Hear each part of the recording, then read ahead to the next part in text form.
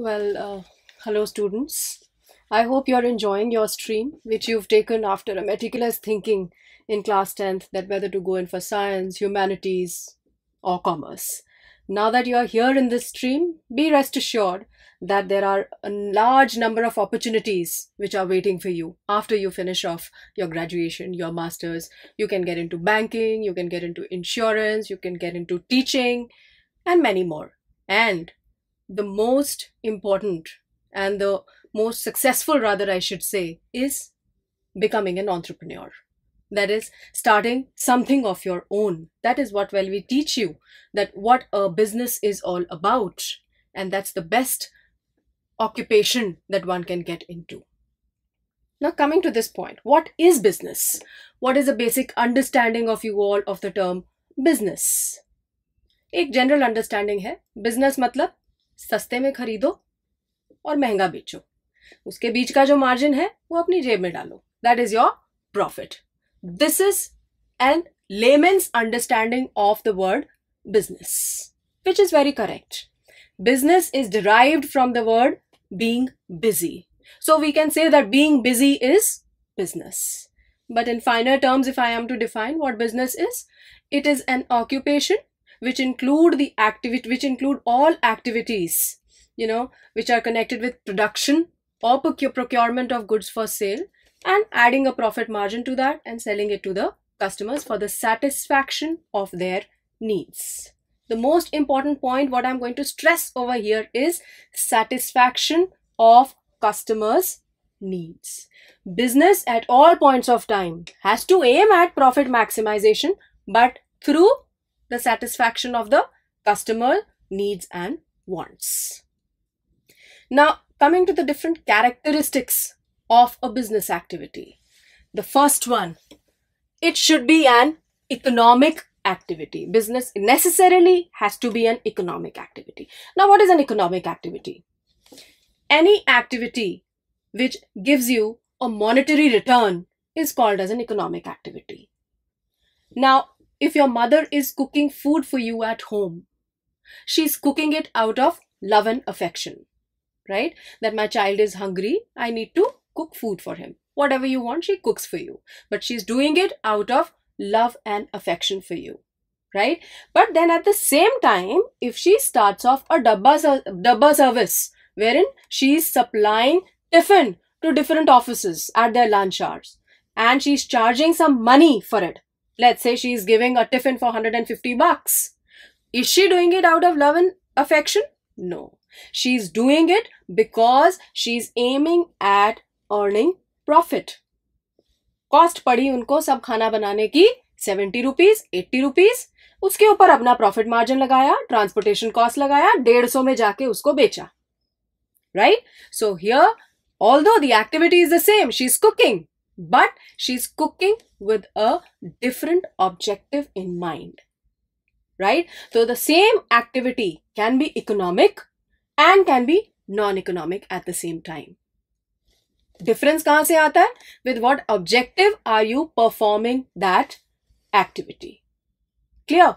I'm a teacher, right? I'm teaching my own daughter. Fine. I'm teaching her accountancy. I'm teaching her business studies on daily basis. Am I teaching her am I looking for some kind of return? Yes, maybe yes. I'm looking forward to her performing very well. But if I open a tuition center of mine, right, and there I'm delivering lectures, I'm doing the same job, but I'm charging money for that. So wherever this monetary factor comes into picture, that activity becomes an economic activity. So for any activity to be termed as a business activity, it necessarily has to be an economic activity. Thereafter, coming to the next part, that is production. Now, whatever product you are going to sell, whatever product am I going to sell, I have to manufacture that product. Either I manufacture it myself or I'm going to import it from somewhere and then further sell it.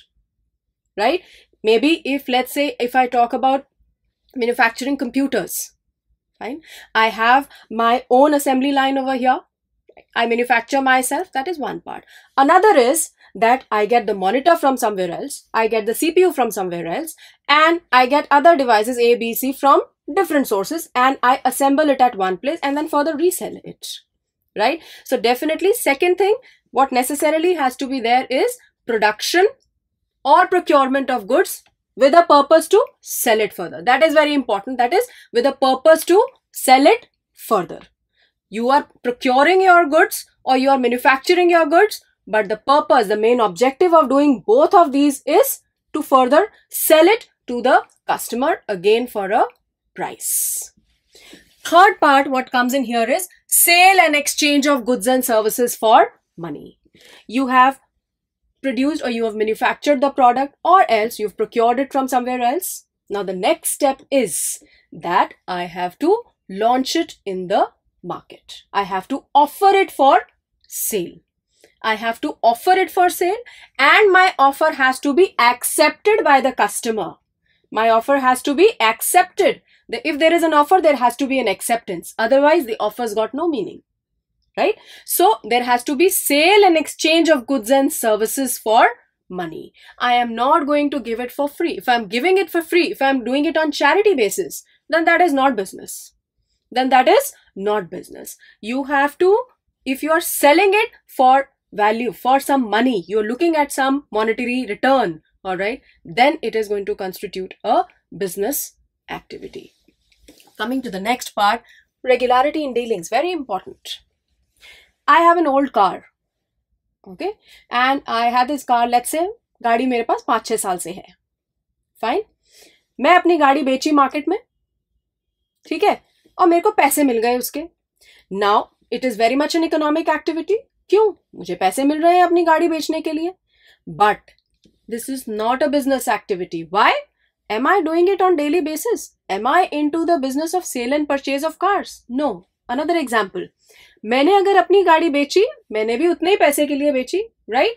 And there is another dealer, right, who deals in sale and purchase of second-hand cars. For him, it will constitute a business activity, but for me, it is not a business activity. Why? Because I am doing it as a one-time act.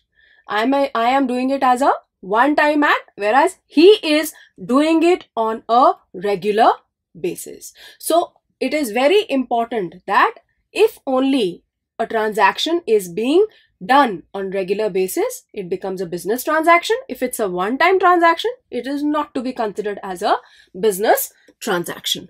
Next part, profit earning.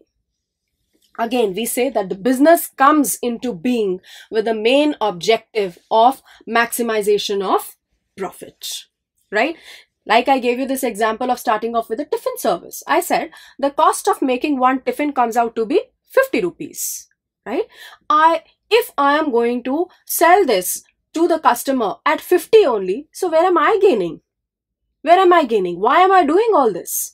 I am doing this, I am getting into this business of cooking food and delivering tiffins to different offices because I look at earning profit out of this activity.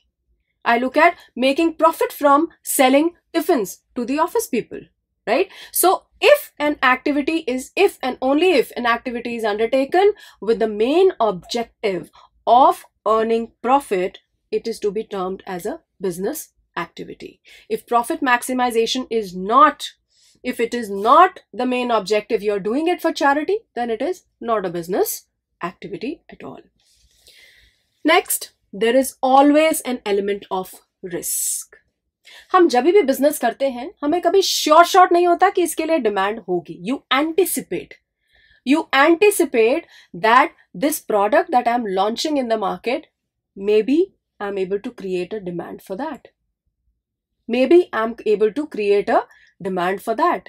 So there is a lot of a risk that the entrepreneur always has to undertake. And be rest assured, one always gets the return for the risk. We say that higher the risk, higher is the return. So you have to be a risk taker to be an entrepreneur. You got to take risks. Only then will you get the reward. Thereafter, coming to the business has to be legal and lawful. Let us say that if I enter into this, I am selling these drugs, okay? I'm into the business. I say that I am selling drugs to XYZ for a certain price. This is an economic activity.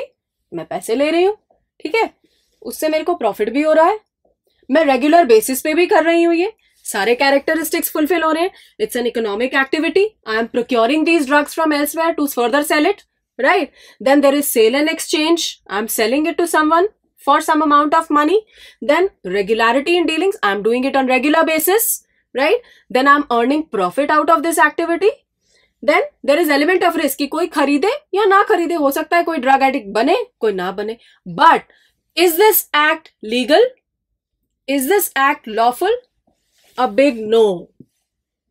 So therefore, this is not a business activity. You can't say that I am into the business of selling drugs. No, it's an illegal activity. So last but not the least, this is also one of the most important factors, that whatever business that you are entering into, it has to be correct in the eyes of law. Right? Now, taking the topic a little further, I'll say that business activities can be divided into three parts: industry, trade, and commerce. Business activities can be divided into three parts, that is industry, trade, and commerce. Now, industry is mainly concerned with procurement of raw material, extraction of raw material, and converting this raw material into a finished product which finally reaches the customer. Further, industry, maybe we can divide it into three parts. That is, we have primary industry, we have secondary industry, and we have tertiary industry. Now, primary industry, again, हमने इसको भी divide कर दिया पूरे में. Primary industry is basically concerned with extraction of raw material from natural resources. Extraction of raw material from the natural resources, right? I mean, आप sugar cane को process करते हैं, right? Then that, whatever the residue that you're going to get, that is going to be generated out of the primary industry. Primary industry basically gives you the raw material, which further will be utilized by the secondary industry, right? Raw material which has been extracted from the primary industry, from the natural resources by primary industry, right, will be further passed on to the secondary industry, which is going to use this raw material and convert it into finished products that are finally going to be used by the customers, right? Now, after these two comes into picture the third type of industry, that is your tertiary sector, that is your tertiary industries. Tertiary industries, they provide the support services to the primary and the secondary industry. They provide the support services to the primary and the secondary industry so that the final product can be made available to the customer at the right place and at the right time. Coming to the second part, trade.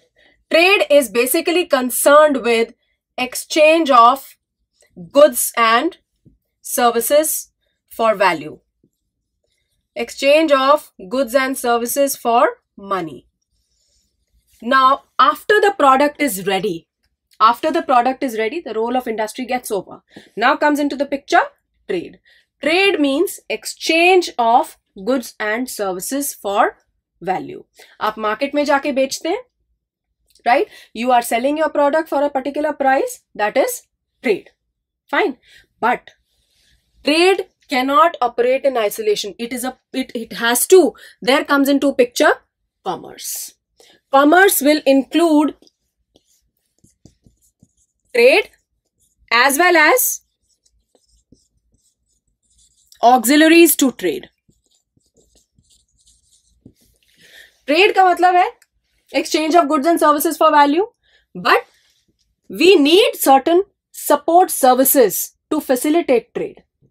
We need these auxiliaries to trade to facilitate trade. Now we all know, एक product हमने launch किया, right? The prospective customers for the same product are spread over a wide geographical area. They are spread over a wide geographical area. How are you going to reach all of these customers? How am I going to reach all these customers of mine who are spread over a wide geographical area? Here, the first and foremost auxiliary comes into picture, that is transportation. That is transportation. We say that transportation removes the hindrance of place. Transportation makes it possible for an entrepreneur to make sure that his product reaches all the prospective customers which are spread over a wide geographical area, right? If it was not for transportation, my horizon would have been limited to a very, very small area. But today, because of the transportation facilities which are available to us, you talk about your airways, you talk about roadways, you could talk about railways, right? We are able to reach the remotest of the area with the help of transportation. So this removes my hindrance of place. That is no longer a hindrance, that where exactly the customer is placed. Fine. Second thing that comes into picture is advertising. Now, after you have manufactured your product, how do you inform your prospective customers about your product? You can't go personally to each and every customer that, hello, this is the product that I have manufactured. Are you interested to buy it? No, that's not the way it works. We have to inform our prospective customers, again, who are spread over a wide geographical area, right? So we do it by the means of advertising. It could be by advertising in print media. It could be by advertising in television, right? Or it could be by advertising in radio. By advertising about your product on these medias, right, we overcome the hindrance of information. We overcome the hindrance of information. With the help of advertising, we are able to inform a huge number of customers in one go. We cover a huge number of customers in a single go. Then comes into the picture warehousing. Now, what exactly is warehousing? See, there is always a time gap between production and consumption. It doesn't go simultaneously as far as the goods are concerned. For services, yes, takes place simultaneously. But when we talk about goods, right, the production and consumption does not take place simultaneously. You place an order, it does take some time for your order to be processed and your product to be ready. तो क्या इसका मतलब ये है कि हमने अगर order place किया, उसके बाद हम वेट करें कि हमारा ऑर्डर रेडी होगा तब हमारे पास आएगा? May be by that time my need is no longer there, my need for that product is no longer there. The idea is that I should be getting my product at the right time when I need it. उस समय नहीं मिला अगर, तो the utility of the product is going to be zero for me, right? Now this barrier is overcome with the help of warehousing. We produce and then we store it in the warehouse. We store it in the warehouse. As and when there is a demand for that particular product, we release it from the warehouse and it is there in the market for consumption. It is there in the market for consumption. So, warehousing creates time utility. It creates time utility. It helps us overcome the hindrance of time. It helps us overcome the hindrance of time, right? Thereafter, we talk about